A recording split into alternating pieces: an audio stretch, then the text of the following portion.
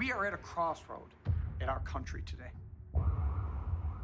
We have charged more policemen with homicide in the last 4 years than in my 38 years of being a policeman. August 5th, 2014. John Crawford III, a 22-year-old black man, walked into a Walmart in Beaver Creek, Ohio, and picked up a toy gun. Beaver Creek 911, where's your emergency? There's a gentleman walking around with a gun in the store. He's like pointing at people.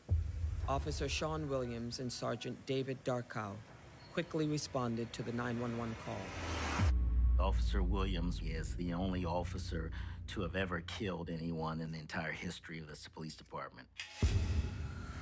I don't know that you'll ever be able to successfully differentiate between real weapons and toy weapons. Hurrying into the store, they located Crawford and fired. The police did not assess the situation.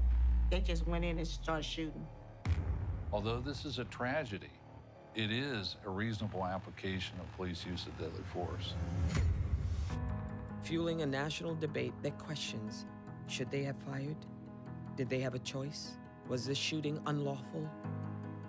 Or was it? My son was shot in 3/100ths of a second. Sir, what's going on? Gunshots in the store.